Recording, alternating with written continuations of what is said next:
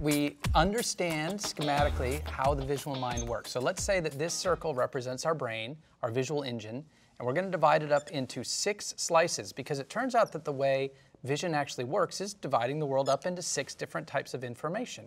And one of those is going to be who and what. Another one of those is going to be how much. Another one of those is going to be where. Another one is going to be when does it happen. Does this not sound familiar? This is kind of the 6 W's all over again.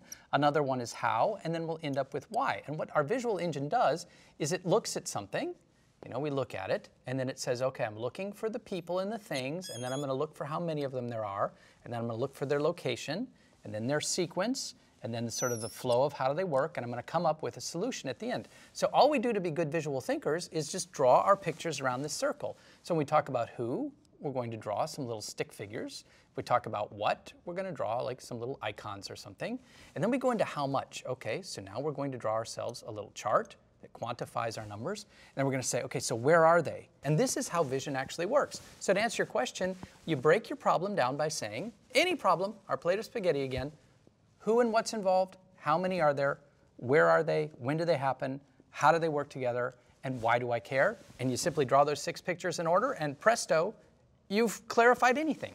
What I love about this is that it's also a diagnostic. It can help you figure out if you're really working on a how much problem when you thought it was a different kind of problem. And isn't it always true that we think we're solving for one thing only to realize later on that we were looking at the wrong problem? This is, I like your word, the diagnostic that says we often think we're looking at a how much problem, but in fact, no, it's a location problem. And again, these are very conceptual, but the concepts are taking us back to this underlying building blocks of vision and visual problem solving. Dan, can we walk through a live example? Let's say you're a company that has a regional product and you're thinking about expanding globally. How would you use this process to help you think through the choices? Okay, so you just start with those little 6x6 pictures we talked about. And the first one we're going to draw is just a picture of the who and the what. So we're going to say, you know, there's us, and this is our company, and we've got a certain number of customers that are out here, and maybe we've got some partners and some investors, what have you. So we've just quantified who the people are. And then we might say, you know, that this is the product that we offer. So those are our who's and our what's. And now let's think about numbers. So maybe what we're saying is, if this is a little chart that represents number of customers we've had, we've kind of peaked.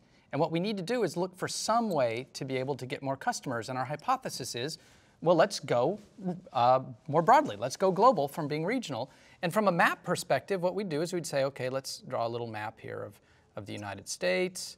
Okay, there's the US, and we're kind of a regional player over here. So one of the things we might want to do from a where perspective is let's go ahead and go global. So let's go ahead and move from regional to a global player. And that gets us thinking, okay, so where on the planet would we want to go? Well, maybe we're more comfortable initially moving into Europe before we make maybe a big push into the Asian market. So now we can kind of map that out.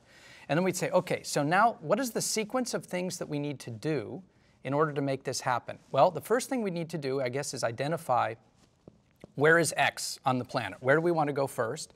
And then we'd say, what do we need to do to increase our ability to manufacture the product to meet that? And then what would we need to do in terms of market development in that place? So these are the sequence of things. And then that leads us to our flow chart. Now this is where things are getting complicated. So this is our product set today, and these are the people that we're offering it to. So what we want to do is maybe diversify the number of products to make sure that they're more locally appealing. And we're then going to be able to increase massively the number of customers that we have. And by the way, in order to do this, we recognize that there is some complexity in making these things move. So let's make a note. This is something we need to do another circle about on its own. And then the why, we'll bring it all the way back home, is because it's going to make all of us a lot happier because we'll have vastly more customers than we ever had before. And there we've done it with our 6 little pictures, our 1, our 2, our 3, 4, 5, 6 little pictures. We haven't solved it, but we've clarified exactly what we need to do. Make sense? That is fantastic. What I love about it is that you have identified the pieces that we know and the pieces that we have to go and investigate. Can you really visualize strategy? Is that possible? Do you have any examples about that? The best example ever. So we're going to talk here for a moment about an airline. Okay, so 2 guys are sitting in a bar in Texas back in 1967, Herb and Rollin, and they've got this little cocktail napkin, And the two of them are talking about the realities of Texas. You know, it's a big state and they're business guys, and you want to travel from Dallas over here to Houston, over here to San Antonio. And they draw this triangle just connecting those three major cities of Texas. And guess what? That's the original business plan of Southwest Airlines, drawn by Roland King and Herb Kelleher on the back of the cocktail napkin, 1967, and the world's most successful airline is born off of that little picture. So by drawing out this triangle of these three cities, how did that clarify for them what kind of airline they wanted to create? At that time, imagine the whole United States is around here. And at that time, airlines had these hub and spoke systems that obligated them to make these very crazy routes to try to get from some place to another. And so what they said is these three cities are the three major parts of Texas. Wouldn't it be awesome if we created an airline that bypassed all of this chaos and just connected those three cities? And it was the simplicity of that thinking that was the breakthrough redefining how the airline industry worked.